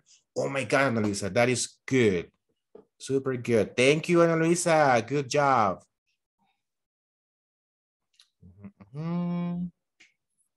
Yes, yes, yes. ¿Qué más? ¿Qué más? Veamos. Kevin. Kevin dice aquí. I work at Artepal. My company is recognized for being a factory that produces electricity materials. It's rated as one of the best companies in El Salvador. Thank you, Kevin. That was super good. All right. Maria, it says, my company is recognized for providing a better service. Un mejor servicio, Maria. That's actually very good. Esa estructura, Maria, está perfect, pero me hace falta más. Un mejor servicio, for example, ¿de qué? All right. So, you know. All right. So my company is recognized for providing a better service in food, in electricity, supplies, etc. Right? Laboratorio Solaris is Erling. It's not for the best serum in El Salvador. Muy bien, Erling. Solo me le hizo falta ahí. Is known for being. All right, for being the best, y ahí continúa. Ese es para, vamos a ver aquí, quote, all right. This one right there is for being the best serum, all right. Thank you. Nancy, hello, Nancy, let's say here. My company is recognized as the multinational company that offers low-cost flights with the best customer service. Thank you, Nancy. Oh, really? Low-cost flights? Me interesa. All right, low-cost flights. All right, so good. Let's see this one. All right, anybody else? Jose Francisco, my company is recognized for quality products. Oh, for producing quality products. Very good. Excellent, excellent, excellent. Hey, you guys were doing a good job. Sandra, my company is recognized by produce the best bread in the world. All right. All right, all right. For producing, sería aquí. Vamos a corregir. Squat for producing. For producing, good. I work in the recognized company for the aircraft maintenance. Okay, Entiendo, Mr. Pardo, que dice que trabaja en una compañía, a work in the recognized company. En una, like that's the option. El trabajo en una compañía reconocida por el mantenimiento de aeronaves, right? It says right here. Ok, vamos a arreglar un poquito. Or aircraft maintenance. A ver aquí. Company is recognized for providing aircraft maintenance. Ahí está. Más o menos así, Mr. Pardo. All right. It's Abner. My company is recognized by give products financial innovators. Financial innovator products sería. Products sería hasta el final. O dice Abner. All right. Carla, my company is known for providing credit to merchants.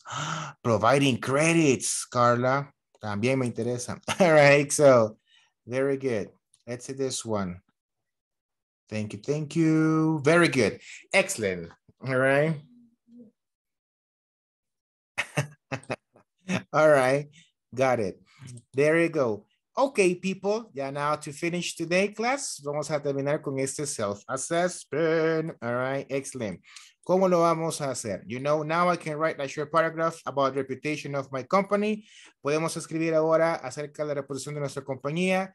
Si tú lo puedes hacer independientemente, so sin me, without my help, all right, please, mandemos uno de este grupo, all right, so, si podemos hacerlo con ayuda ocasional, mandemos este al grupo, all right, aquí al chat, perdón, all right, and if you actually do it with help, lo podemos hacer, all right, entonces, ladies and gentlemen, colabórenme con eso antes de irnos ahora, y remember, all right, so, podemos escribir acerca de la reputación de la compañía, yes, más o menos, no. All right. So, aquí escríbame con uno de esos tres aquí emojis al grupo. For example, así. All right. Excellent. It's okay, Andrew. All right. Los demás. Andre. Oh, I'm sorry, Mr. Pardo. How do you pronounce your name? I don't want to make mistakes. Andre. Thank you. Okay. Right. Excellent. Daniel, very good. Okay, cool. All right. Los demás, el sticker, very good. Excellent, Ana Luisa, very good. Carla, very good.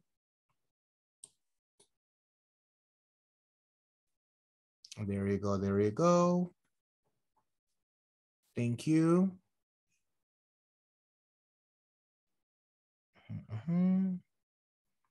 Sonia, very good. Nancy, thank you.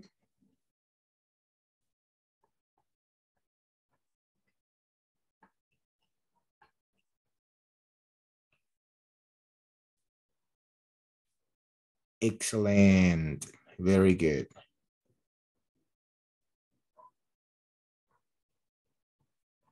Very good. Okay. So thank you everybody for your time today. All right. So I'll say thank you very much for being here. Les agradezco que hayan estado aquí. All right. And I wish you have a nice weekend. Descansen. Pónganse el día con las homeworks, a la homework que no han hecho. All right. So ya tenemos con la de ahora 3. All right. Así que pongamos el día con eso. Y en el grupo les voy a compartir un par de ejercicios de passive voice para que los puedan seguir desarrollando. Right. So it's not that difficult. Solo es cuestión de práctica. So you need to practice a little bit more. But remember, if you have questions, por favor, no tengan ninguna pena en preguntar. Yo con mucho gusto les puedo ayudar con eso. All right. So thank you, everybody. Have a good night and have a nice week. Thank you, See you teacher. Thank you, teacher. Bye-bye. Good night. Bye. Good night. Bye, thank you. Bye. Everybody. Bye.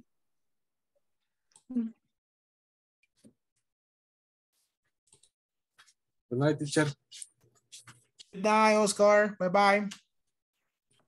Solo quería saber si pasó lista porque no escuché muy bien. All right, no problem. Let me see aquí right now la lista.